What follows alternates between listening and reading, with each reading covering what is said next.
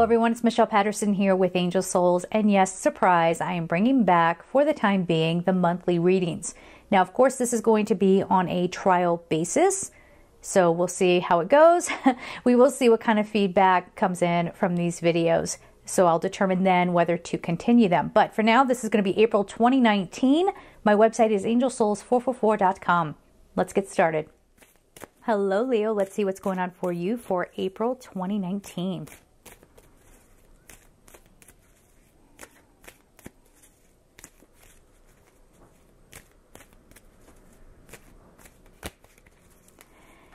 If that's picking up on the microphone, that's a potential blizzard that you're hearing in the background. Can't wait for that one.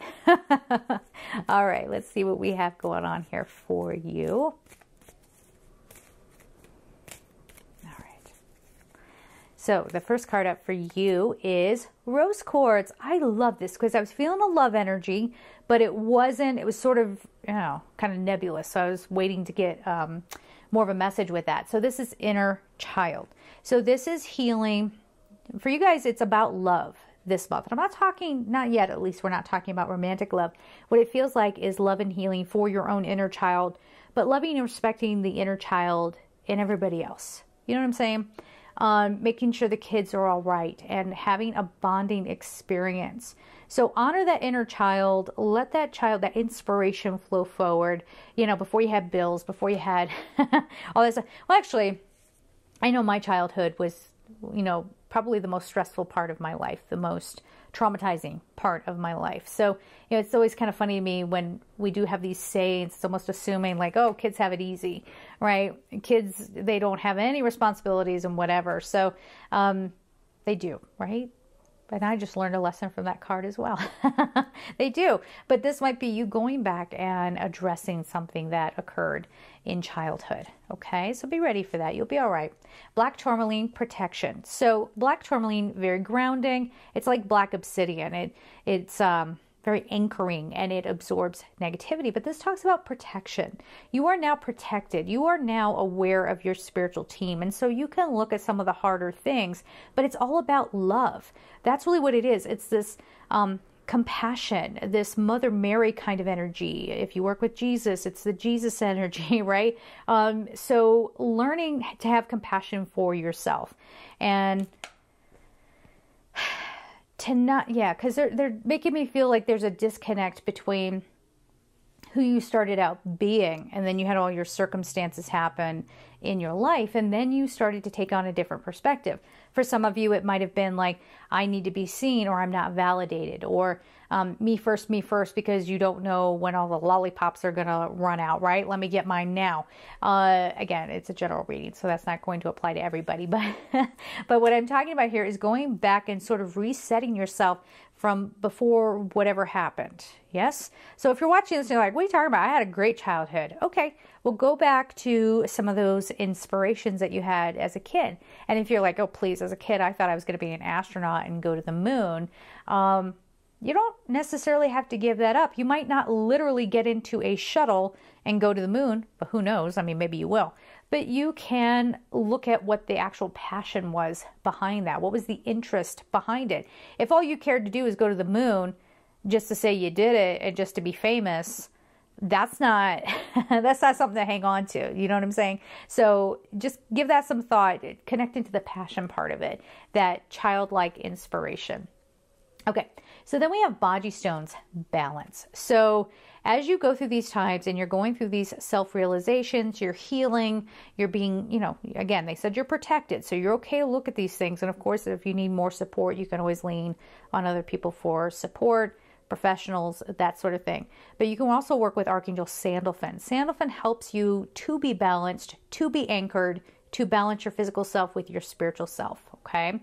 What that's going to do is it'll keep you from flying away with yourself and going, oh, no, all I have to do is stay positive and then I'm going to be spiritual. It doesn't work like that. You're denying yourself a healing process if you work out and around and, you know, use your spirituality as an excuse to not face things, right? Sandalphon's really good like that. Sandalphon helps you feel very, very peaceful and feel in touch with the earth and help you understand that you can heal your spirit, but within this body. okay? The healing all layers of you. All right. I love this card. This is one of my favorites. Okay, so it's dioptase, which is different from diopside. It's dioptase, heart healing. So you're really giving yourself a chance to let something go, to open your heart, and maybe even be honest. You know, if anybody's ever accused you of being too self-centered, maybe, again, it's general. It's not going to be everybody. But if you've been accused of being self-centered, maybe there's some reason for that. Where did it begin? How did it start? You know, what were you taught? It has a lot to do, here, I'll put the deck down here. It has a lot to do with this inner child card here. You see? So give that some thought. And because these are both very, very much about the heart and about love and about healing, like this is really a big, profound month for you to finally just like open it up, let something go. And when I say let it go, I don't mean like, oh my God, let it go. I'm not talking like that. I'm talking, oh, I can come to terms with it now. I feel good about this now. I'm okay. And that's it. That's realizing that you are in fact okay, and that you can live in the space of feeling, in the space of feeling healed, normal for some of you. Maybe you've not felt normal, you know. I don't see things the way kids see things, you know. Yeah, or feeling like you're on the margins all the time, or you're other, or you're different, unaccepted, you know, whatever has made you feel rejected. You're letting that go now. You're healing that. Okay, so we have Amber as your color card. This is all about sacral chakra. So this is Archangel Gabriel kind of territory, so you can work with Gabriel. Unfortunately, this is also the area where you can carry a lot of child abuse if you have that in your history. So, you know, bear that in mind, in that healing and letting free flow go through that area. So it's creativity, intimacy, money, the emotional body. A lot of, look at that. It's almost like purifying any old energy with the fire of light. Yes. Amber, awaken your creativity. The number is 15. So there is that. And I've pretty much already explained that this is revamping, restoring that area. Okay. Let people know where you come from without victimizing yourself, you know, to get people to give you sympathy or what have you. But, you know, really focus on allowing yourself to have some true healing. And you do belong and you are loved. All right. We're going to leave it there. I'm sending you so much love and take care.